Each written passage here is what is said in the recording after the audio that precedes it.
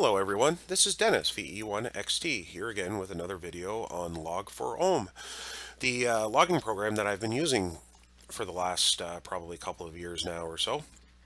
In my previous video I gave you a brief, well maybe not so brief, overview of the configuration and some of the options available in the application.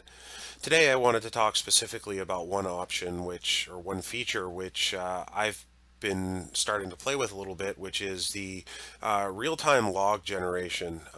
So basically the application can take a snapshot of your database, export it, and create a web page that you can view in a browser to either display locally on your computer if you just want to look, or you could upload it to your website and make it available to the public, that sort of thing.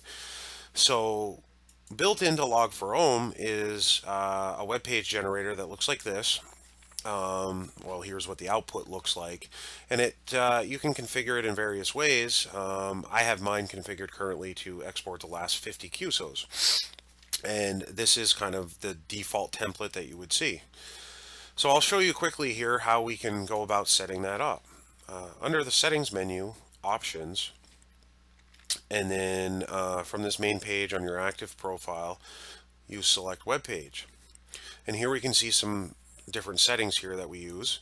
The main one we need to enable is enable web page generation, so we put a check mark in here, and we'll have to click on this load default source button, and what that'll do is that loads the default template that it will use. If you know some HTML coding, or you're a programmer or anything like that, you could easily create your own template and design it to look exactly how you want. For this demonstration, and for my lack of doing anything with HTML in recent years, we'll just use the standard one.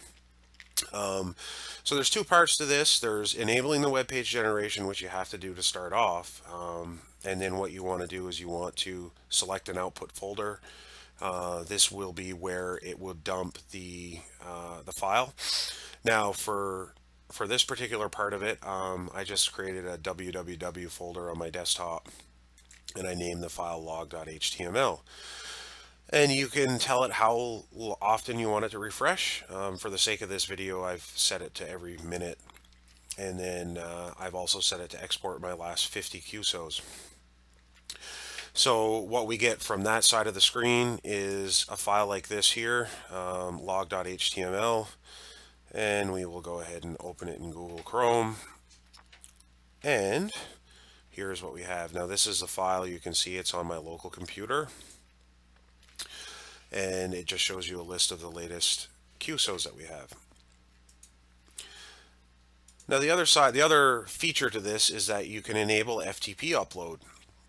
Now for this example, I have an FTP server running locally, FileZilla server here on my desktop, mainly because this application currently only supports the upload of a standard FTP to a standard FTP site. My web host currently requires that I use SFTP, secure FTP. So just to demonstrate, I've set this little FTP server up on my computer here, and we've selected enable FTP upload. The IP address 127.0.0.1 is the local IP address of this machine, the loopback address. I'm running it on standard port 21. Now these are the things that would probably change depending on where you're sending it to. It definitely probably wouldn't be a local. You'd probably have either the domain name of the website you're sending it to, or an IP address of that website. And generally in the open internet, it's not always a good thing to run an FTP server on port 21. But for this demonstration, that's what we'll use. Remote folder, that's basically just telling the FTP part of this program where to put the file, and the remote file name is what you want to call the file. And here I've just named it live_log.html. And of course we need an FTP username and FTP password.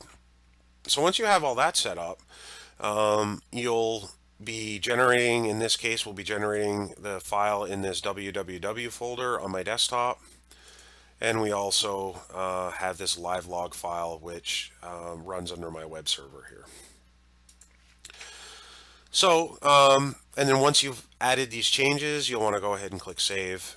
And just to demonstrate how this works, I'm going to add another QSO to my database here. So I'm going to set it up with my alternate call sign, VU1DCD. And just as a side note, you can see how it automatically filled in my name there, and that's due to having this particular instance of Log4OM connected to QRZ.com, which in my original or my previous video I didn't have that at the time. So, and we'll just say we made a 20-meter contact with myself on 14300. We'll click Add. That goes ahead and adds it to the database. We can see here that we now have this in the list of recent QSOs. And since I have the web page generation set to refresh every minute, it shouldn't take very long before it shows up in here. Now, this is the log file that is on my local computer. We do a refresh, so it's not there yet. That's because we just kind of missed the interval. So once we refresh again, now here we see the new QSO with VU1DCD is on the web page, and that's the QSO that I just logged in my application.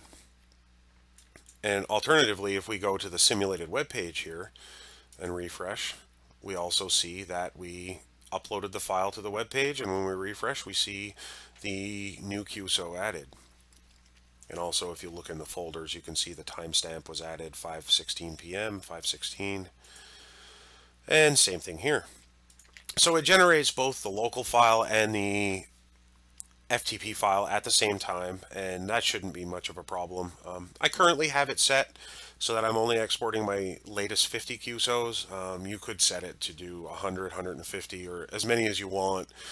Just the more you have, the longer it takes for that process to kind of go from start to finish and upload the file. So but this is really meant to be a real-time log, so it's just, you know, you go to the page, you refresh it, you see what QSOs I've been making over the past, you know, X amount of time. And as you can see, I'm not that active on HF at this point. However, I do try to make contacts every few days when I can. So for now, that's pretty much it. There's not much more to it. You can play around with it. You can get the file generated. If you're like me, where your web host needs an SFTP connection, then maybe you could use the FileZilla FTP application to automatically schedule an upload, so you could output it to a file on your computer and then use FileZilla to make an SFTP connection and then upload it every so often there as well. But anyways, thank you very much for watching, and feel free to give me a thumbs up if you want, if you like the video, and if you have any questions or comments, feel free to leave them below. Thank you very much, and 73.